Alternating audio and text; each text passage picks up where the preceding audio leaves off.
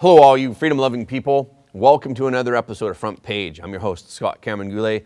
Tucker Carlson may join President Trump in hosting a GOP forum outside the existing system. They're both sidelined by the establishment. If they join forces, they may have more influence. A previously recorded message from Tucker Carlson was broadcast on Thursday. The video was recorded at the Fox News studio. In the video, Tucker says, "If I was fired," which sounds like he had the ability to see the future. The Senate held its first hearing on the House debt ceiling bill. There were two contrasting views on whether the debt should be brought under control. Although the radical circuit attorney of St. Louis was very reluctant to resign, she had to compromise in the face of strong public anger. But conservatives want her to leave the post immediately. New York State requires that no gas furnaces be installed in new construction after 2025. This sets a precedent for other Democratic states. President Trump's lawyers are working to move the Manhattan DA's case to federal court in order to avoid the far-left controlled district. And who are the celebrities who visited Jeffrey Epstein's infamous island? Mainstream society has kept it a secret. Now a few names have finally been revealed. Meanwhile, a senior WHO scientist who had close ties to the Chinese Communist Party was fired for sexual misconduct. Okay, let's get into it. Tucker Carlson is reportedly planning on hosting an alternative GOP debate, but not the already announced GOP debate that will be hosted by Fox News. Carlson wants to host his own GOP candidate forum outside the usual confines of the Republican National Committee debate system. This is an idea that he has discussed with President Trump, who of course is the leading Republican candidate. This would give Tucker Carlson a chance to test his sway over conservative politics, and he could take a jab at his former employer. President Trump has told Tucker Carlson that he is interested. Since Fox News and Tucker Carlson parted ways on April 24th, Fox News ratings have declined sharply, while other conservative outlets have benefited. Former Fox News host Eric Bolling, who is the host of the 8 p.m. show on Newsmax, has nearly tripled his show's ratings. Brian Lieb of Newsmax said, "I think Fox viewers have seen Dan Bongino and now Tucker Carlson be fired, and it has been an eye-opener for them. Fox has always been seeking to censor Donald Trump in many ways, and a large percentage of the Fox base is very supportive of Trump. Meanwhile, Newsmax does not censor Trump, and in fact, they carry all of Trump's rallies and his live events. This is the type of programming that Fox viewers seek, and this is why they are coming over in droves to Newsmax." Recently, several videos of Tucker Carlson's former private conversations offline at Fox have also been circulated. The goal of the leaker is clearly to tarnish Tucker Carlson's image, but the effect does not seem to be good. These leaks are only firing up the conservative base. Donald Trump Jr. concluded, Fox News leaking to the far-left New York Times to smear Tucker Carlson isn't just an attack on Tucker, it's an attack on all of his fans and conservatives everywhere. Sean Davis, the CEO and co-founder of The Federalist, commented, "If I don't care about those things, if I reduce people to their politics, how am I any better than he is?" That's the kill shot offered by the New York Times, of all places. How pathetic. Senior editor at The Federalist, John Daniel Davidson, wrote, "There's more honesty and humanity and charity in that one Tucker Carlson text than the entire corporate press could produce in a lifetime, and every word of it is 100% true." Megyn Kelly said in a segment, adding, "Take a seat, take a deep breath, and try to understand how real people live their lives, not hyperventilating over dumb jokes on the set between two guys trying to loosen up before a segment that they both hope will be great and fun for the audience at home. So this is absurd. Fox News should stop this nonsense." Tucker Carlson sent a pre-recorded video to the Conservative Political Action Conference, CPAC, in Hungary that aired on Thursday. In his message, Tucker joked, "If I ever get fired and have some time and can leave, I will be there with you." Obviously, this video was recorded before he departed from Fox News. Greetings to CPAC Hungary and to all you Americans in the audience. You are very brave. You have wound up on one of Samantha Power's lists. The State Department is keeping track. You went to a forbidden country. I wish I was there in Budapest. If I ever get fired and have some time and can leave, I will be there with you. But in the meantime, Godspeed. We are thinking of you and cheering you on. On Thursday, the Senate held a hearing to review a House Republican bill to cut federal spending in exchange for raising the debt ceiling. Democrats see it as a detriment to the economy. Republicans are using billions of dollars in federal spending cuts as leverage to negotiate with the Biden administration. Democrats say legislation that passed the House last week would weaken child care, education, and other government programs. Republicans, on the other hand, say that any increase in the debt ceiling needs to be combined with measures to slow the growth of the U.S. debt. The U.S. government has spent trillions of dollars on COVID-19 relief, among other things, and the U.S. debt has risen sharply along with it. So far, the Senate has not made any moves to try to break the deadlock. Senate Republicans support the House proposal, while Democrats say that they may try to pass a clean debt ceiling increase. But that is unlikely to win the votes that are needed to pass the bill. At the hearing, Mark Zandi, the chief economist at Moody's Analytics, warned that cuts by House Republicans could cause the U.S. economy to fall into recession next year. This could potentially push the unemployment rate from its current historic low of 3.5% to 6%. But a researcher at the conservative Manhattan Institute, Rydell, warned that if spending is not restrained, it will pose a huge threat. Brian Riesling said, "With respect to interest rates and soaring debt, we are sitting on a ticking time bomb.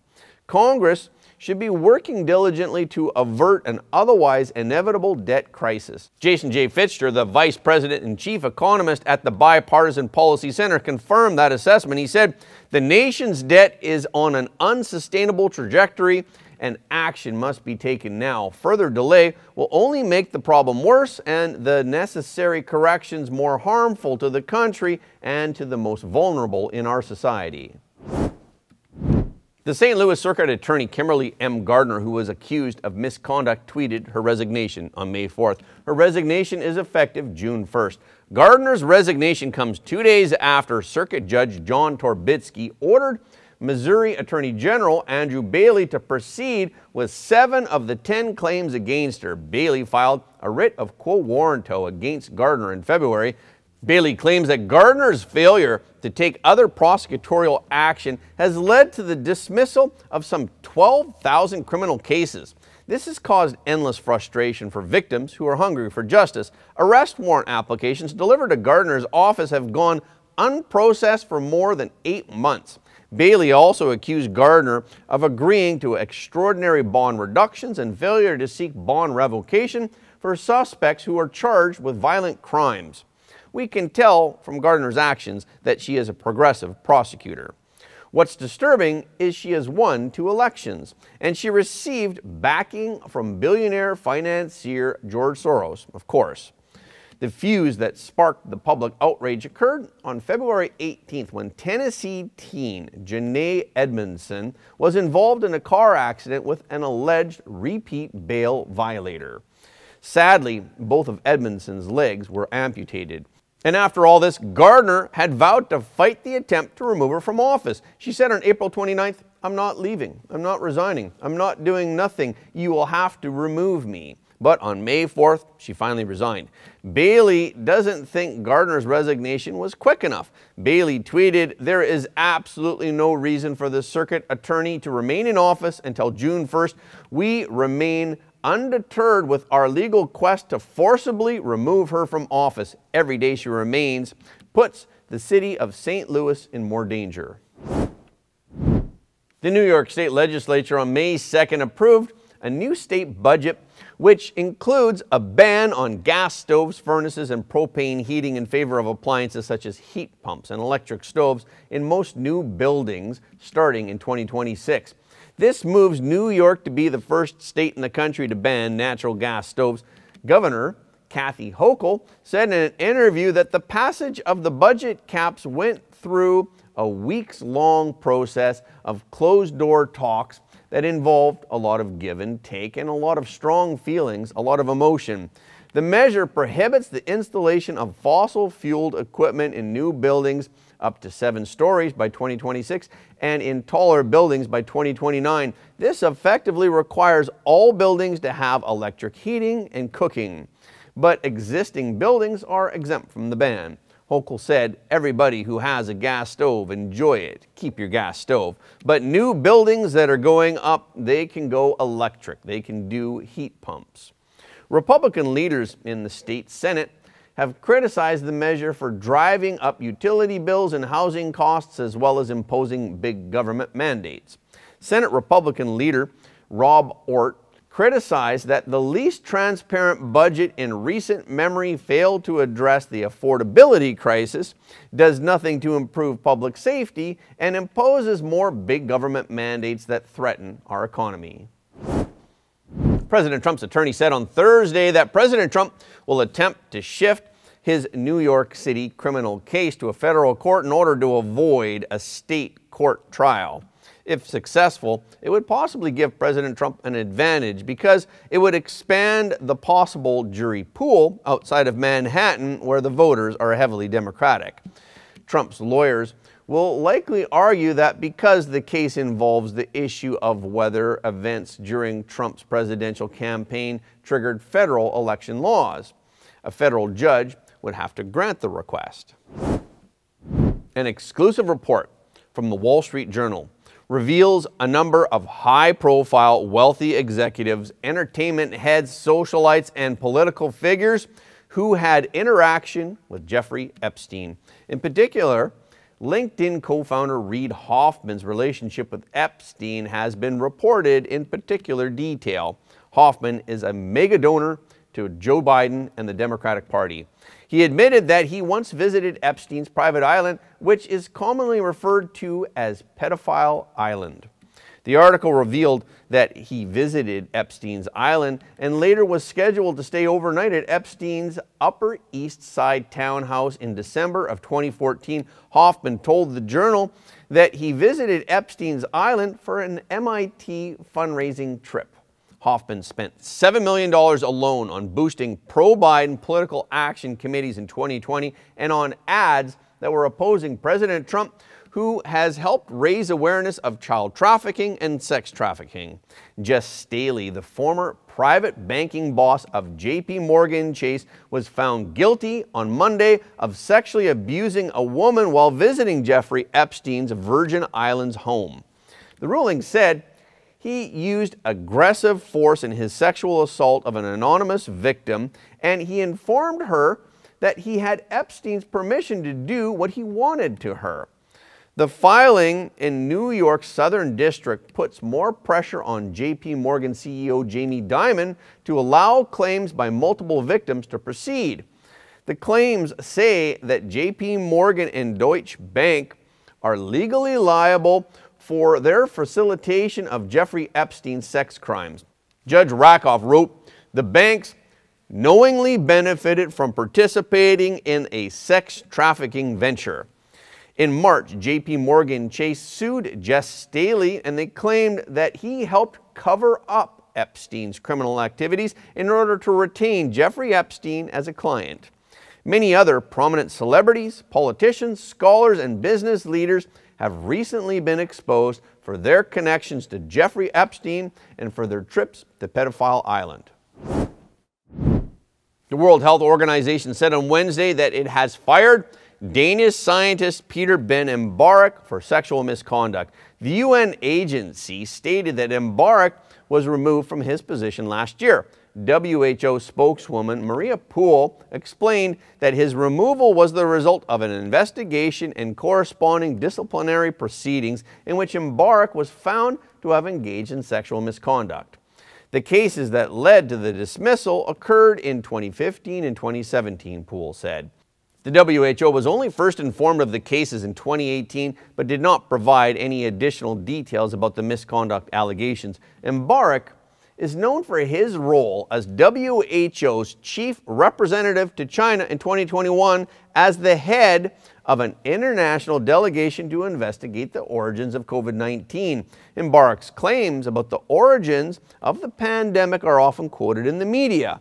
The team concluded that bats were most likely the initial hosts that eventually led to the human pandemic. Mbarek has issued findings that it is highly unlikely that the virus was leaked from the Wuhan lab, and he said that there would be no further investigations into this in the future.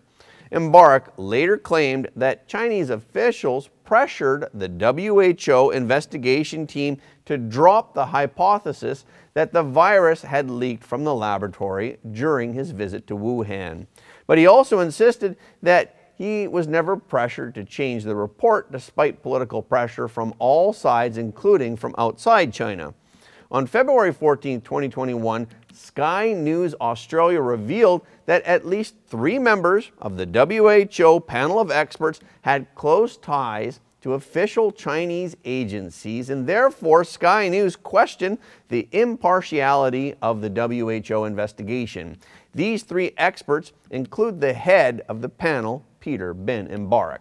And that's a wrap for this episode. Thank you so much for your support of Front Page. Please remember that every like, comment, and share helps more people to see the truth.